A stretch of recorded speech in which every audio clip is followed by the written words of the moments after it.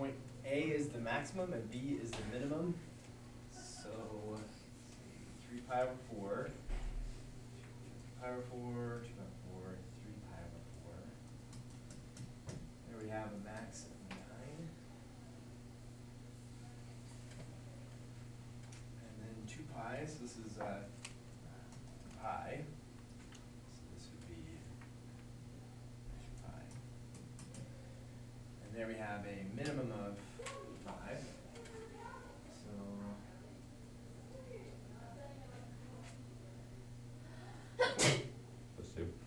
there's a maximum there, and then it goes down to a minimum. That's always how they give you a maximum and a minimum. It goes from the max to the min.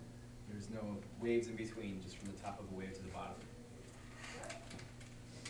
So to write this equation, all we have to do is write 1 equals A times, well, I gotta decide if it's gonna be sine or cosine, B times x minus h plus k. Whether we pick sine or cosine is completely like a decision, it's up to you. You decide. So we need to find the amplitude. We need to figure out what B is. Once we know what the period is, we can figure out B. The horizontal shift and the vertical shift. I'm going to fill one of those in for us. Tell us what's something that we know. You can take the y maximum plus the y minimum. Okay. Over 2. And that tells us what? The vertical. What? K. K, the vertical shift. Okay, so that's 14 over 2, that's 7, so K is 7. Right? That's for sure. Whether you use sine or cosine, both of those are going to have a vertical shift of 7. Yeah? 9 minus 5 over 2 is 2. So 9 minus 5 over 2, that's going to be 4 over 2, that's 2. That's 2. Maybe we might make it a negative 2 if we decide to use sine or cosine, one or the other. I don't know. We could definitely make it 2 if we want. Or negative 2. All right, next. We know what P is. P is 2 pi over B. So to find B, we can take 3 pi over 4. I mean 2 times 3 pi over 4 plus 2 pi. Plus? Minus 2 pi. Minus. Yeah, the reason we do minus here is this is 2 pi. From here to there, that's what that means, right? This is from here to there is 2 pi. From here to there is 3 pi over 4. 3 pi over 4. This whole thing is 2 pi. So we're going to take this whole 2 pi and subtract 3 pi over 4. Then we have what's in the middle, and that's half of a period. And we would double it. Yeah, so to find P, you said to take 2 times 2 pi minus 3 pi over 4. That's 2 times 8 pi over 4 minus 3 pi over 4 equals 2 times 5 pi over 4. Cancel 5 pi over 2. So the period is 5 pi over 2. It's equal to 2 pi over B. And we can multiply this equal 2 pi. Okay, 1 over 2 pi. So 5 pi over 2 times 1 over 2 pi. Pi's cancel and get 5/4. What's that equal to? 1 over B. It's important. So we got 5 over 4 equals 1 over B. So B equals 4/5. The reciprocal of B is 5/4, so the reciprocal of 5/4 should be B. B equals 4/5. B is 4/5. Now to determine what the horizontal shift is, and whether you use sine or cosine. Use cosine. You could just take 3 pi over 4 and Make that the shift. yeah. Yeah, you can always do that, right? They're always going to give you that maximum. The cosine always starts at the maximum. It's pretty natural, like, if they gave us a middle point, then that might be natural to use the sine. We certainly could figure it out, but what I guess easiest path from A to B is to take it to be the cosine, right? That, like, this is what the cosine wave would look like, something like that.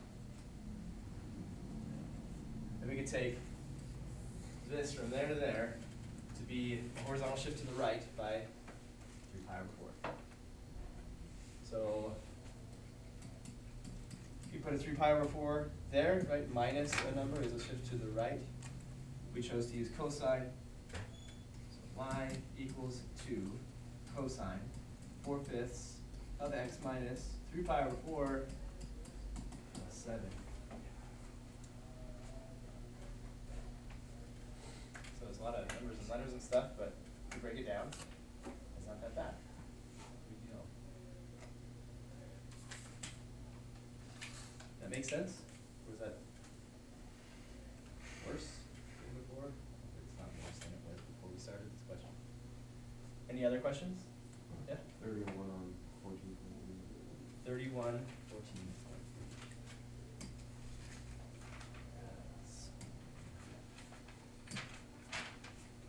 Five.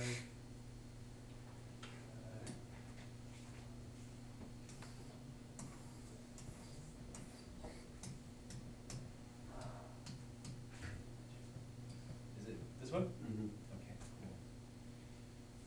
There, that's big.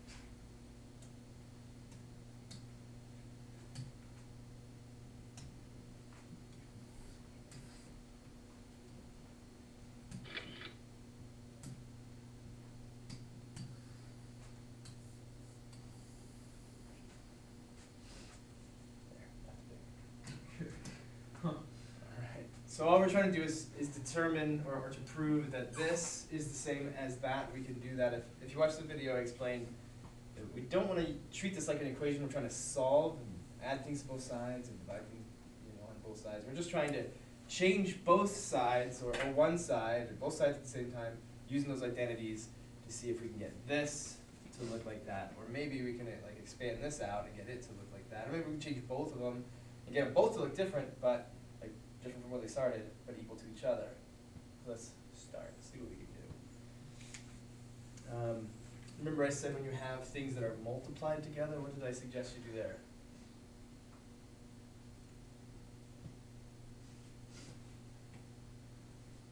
Okay, or anything, just any other idea that you have. Try to cancel out. Try to cancel some stuff out, and how would that maybe happen? Like cosine of u over 1. Cosine over 1. Good. Right. Cosine of x over 1 times Cosine cosine. over, or x over sine x. Okay. Plus sine x. We can multiply to get cosine squared x. Nice. Over Cosine sine x. All right. Any ideas?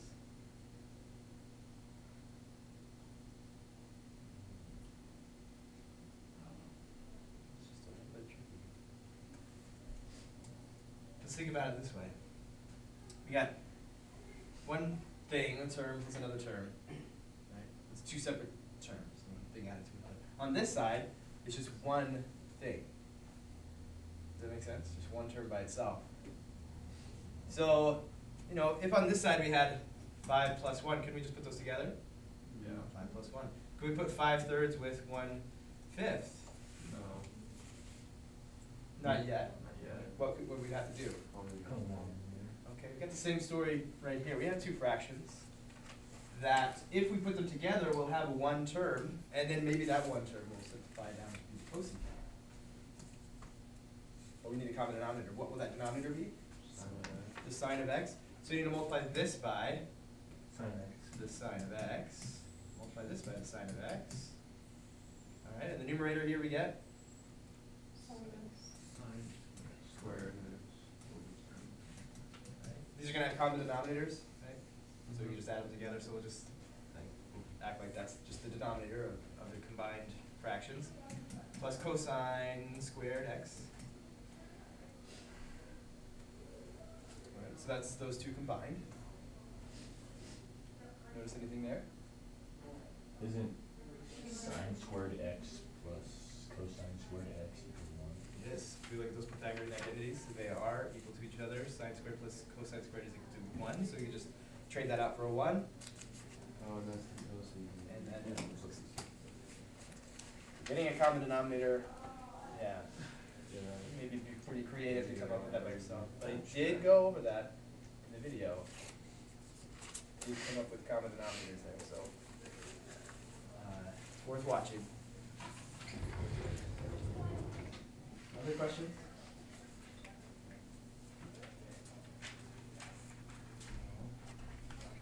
Today going. It's getting tired. As soon as this school is over, it'll be getting better. This Friday was like a Monday for some reason. Feels like a Monday. That's gotta feel good. It's usually how it feels like Monday. No, it's Friday. Leave and not come back. Oh, yeah, I know, but this Friday feels like a Monday. This is Saturday. Like you had to do stuff over this weekend. Is that why it feels like a Monday? I have no idea. I don't know. This just happens. I think that would be good if my Friday, if I just every now and then I felt like it was Monday. Then I realized it's Friday. No, no. Whole week Feel decided. low is better. Just really slow. Yeah, a little bit. I just spent time outside. It drains here. Oh, you spent time outside? You don't Yeah, want we to had to spend go that time outside outside? at Body Works. Oh. And the sun just drains you. Oh, yeah, it does do that. I look forward to trying So your body's producing vitamin D, it drains you of the energy that you use to produce it. Maybe that's it. Yes. Possibly. Alright, well, do you have any more questions? Here, now's the time. Here and now. Seize the day. Nope. Yes? On the quizzes or in the test, are you gonna have all the I will have the Pythagorean identities, Okay. but you'll need to remember that secant is 1 over cosine. Cosecant is 1 over cosine, wait, cosecant is 1 over sine, and tangent sine over cosine is cotangent cosine over sine. Which is the whole lot. We've been used to using them so far, right? But Pythagorean identities I have on there, b equals 2 pi over b, I have that on there. Just a reminder. Alright? Sounds good. Put our one away. Ready for a little review? Oh. Alright, graph the function. Gonna make sure we account for all the changes that are gonna happen in this graph. So what's one of them? Midlines are negative. Midline's a -1. Cool. Amplitude is 2. Amplitude is 2, so you can mark that off. 1, 2, that's gonna be at +1. And 1, 2 is gonna be at -3. And then I just graphed that first. The Just verb. right before Graph I did cosine. anything else. Just graph the Yeah, cosine, okay? And then with that information. Alright, so. Like one of those? Yeah. Okay. And then it shifts to the left pi over 2. Anything else we should pay attention to first? 1/2. And Oh, that okay. changes, I know that changes the period. Alright, if you forgot, then, you know, horizontal shift to the left, pi over 2, that's most of it. Isn't it kind of like squeeze it together in 1/2? Well, let's see, the period is equal to 2 pi over b. So p equals 2 pi over 1/2. So we multiply by the reciprocal, we get 4 pi. So actually we'll stretch it out. Instead of doing 2 pi, it'll do it at 4 pi. I see. Which means we can just mark this off, there, there, at 4 pi, at 3 pi, 2 pi, and pi. And then shifts to the left pi over 2. I tried to make it a fairly easy one so that you could do the math pretty quickly, like in your head. Shift it to the left pi over 2, that's gonna shift it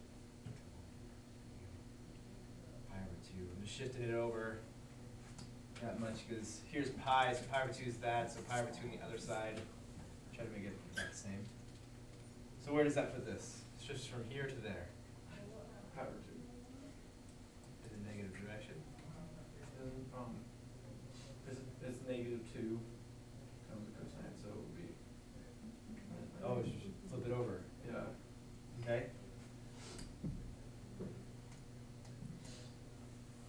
Flip it over. I might have to move back. Good? I guess it could have been better. Just didn't draw it very well. Okay, so this point moved over here, pi over 2, and do this in a different color so we can distinguish it. Pi over 2, alright, then there was this point right here on the midline that was at pi, now where is it? 2 pi. Shifted to the left, pi over 2, from pi, shifted to the left, pi over 2. Pi over 2. That was that one. Now this one was here in the middle at 2 pi, shifted over to where? 3 pi over 2. 3 pi over 2 should be right there. So, should fix it.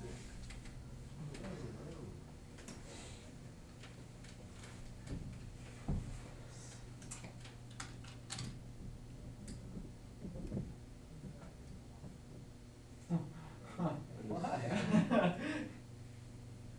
It's using everything at once. That's way weird. That's impressive. Okay, let's just write over it with white pen.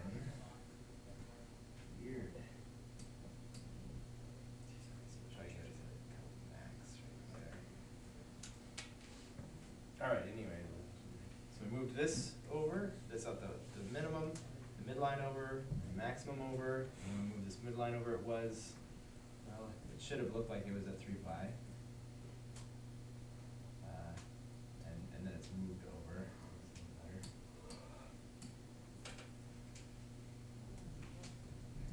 So that one that's on the midline was over here at 3 pi, move it to the left, pi over 2, where is that? 3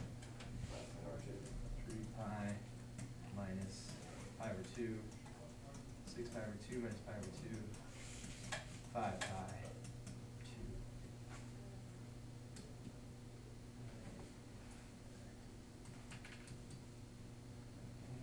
This one is at 4 pi, shifts over to where? 7 pi. 7 pi over 2. If you're not sure, it's going to move from 4 pi to the left, pi over 2, or pi over 2, or sorry, 4 pi. Pi minus pi over 2, that's 8 pi over 2, so pi over 2.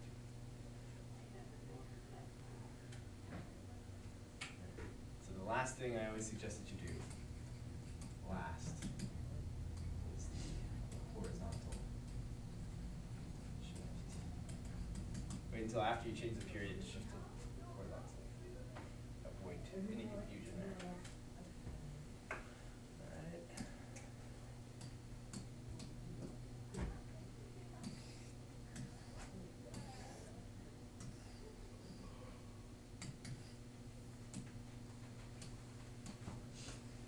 Alright, let's simplify that expression. What's we're gonna try first.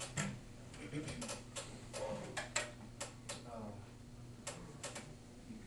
cosecant and you could have 1 over sin x. Okay, sine of x times 1 over sine of x, so those are gonna cancel, so we got a 1 right there. Yeah. Now what's this other stuff? You can change tangent to Cosine over sin. cosine over. Tangent? Yeah. Is sine over cosine. Oh. I'm gonna mess that up. Yeah. Alright. Times cosine squared times what's the cosecant? 1 1 over sine. squared. Over what's secant? Cosine. 1 over cosine times sine.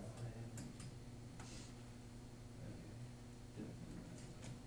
So the cosines cancel, the sines cancel, so we're just left with 1 here. Yeah, sine, like sine over 1 times 1 over cosine squared, so it's, we get that to be sine squared over cosine. That'd be tangent squared. That'd be tangent, 1 plus 1 over the tangent squared. What's 1 over the tangent? Cotangent. The cotangent. 1 plus cotangent squared. Oh, I switched from x to theta.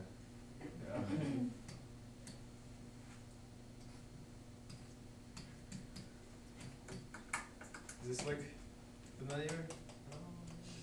Just like That's one of the, one of those Pythagorean identities. Okay. If you got to here, that's great. If you remember the other, like what that is equal to, 1 plus cotangent squared is the cosecant squared.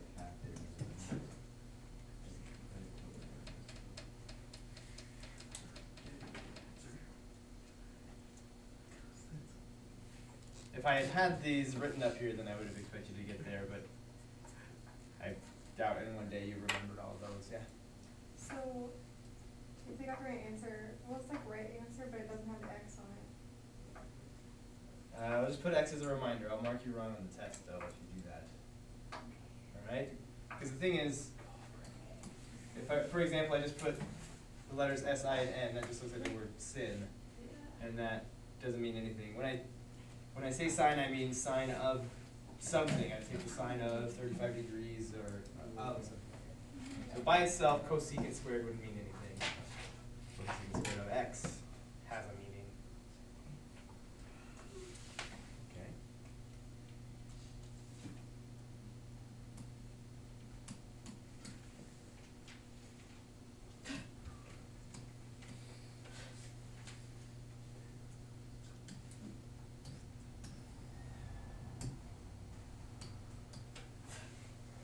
So the maximum at pi over 2 on 6.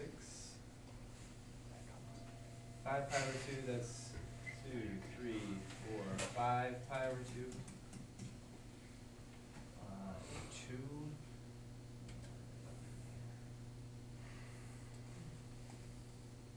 So we see half of a period there.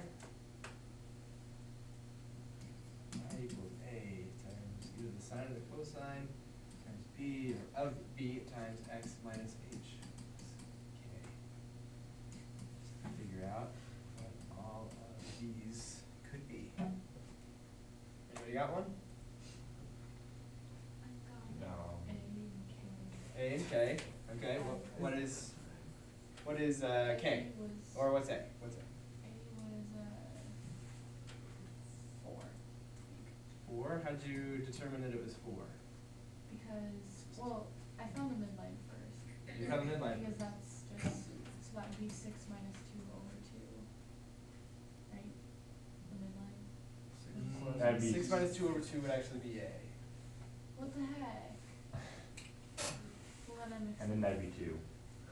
So this would be 2, and this would be Yeah. That'd be 4. that'd be 4. Okay. Whatever. So the midline, think about the midline.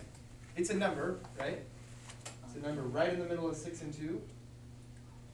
So let's think about a number that's right between two numbers. Let's say you score 75 on one quiz and 87 on another quiz, and you want to know, like, on average, what's your score? What would you do with those two scores? Add them up and divide by 2. That's exactly what we're looking for here. It's like you got a 2 on one school, on one quiz and a 6 on another. We're going to find the middle of them. You add them up and divide by 2. We're just looking for the average there.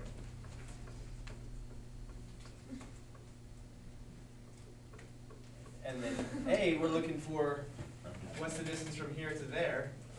We could just take 6 minus K. That would be one way to find it. Or we could take 6 minus 2. That's going to give us 4.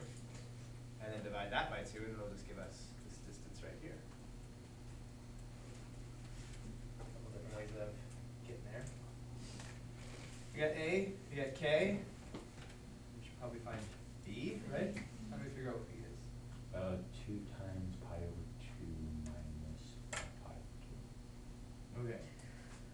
Except that period is. 5 pi over 2 minus pi over 2. We'll just take the bigger one minus the smaller one. Oh, I see. But if it came out to be a negative, we'll just say like, oh, we're not gonna have a negative period, right? Absolute value. Yeah, we'll just take the absolute value. That'll work out fine.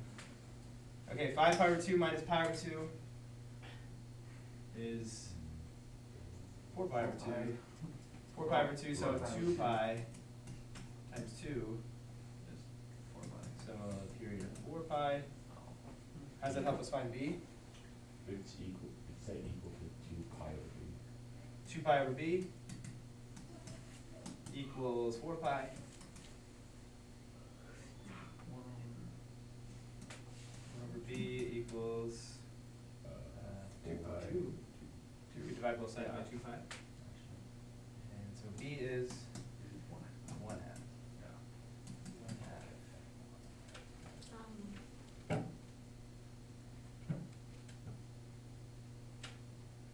I heard Said no, so I heard it. I heard Who said We are not leaving this classroom until someone fesses up. Just saying. I said I don't know. I didn't say Someone said like Yeah, I heard distinctly. the, It's like, this room is haunted. I think it's just a ghost. Okay. Alright, so we found that the period is 1/2. Maybe now let's find h. What could we take h to be? If you made that a cosine, the Check. h could be pi over 2. Could be pi over 2. Right. There it all is. So we're just gonna write it down in a coherent form. Y equals 2 cosine times of 1/2 times x minus pi over 2 plus 4. There is an equation. Maybe another one that works. If you see a different equation there and you wonder if it I works got the same. everything except for the. Let's score this out of what? 12. 12.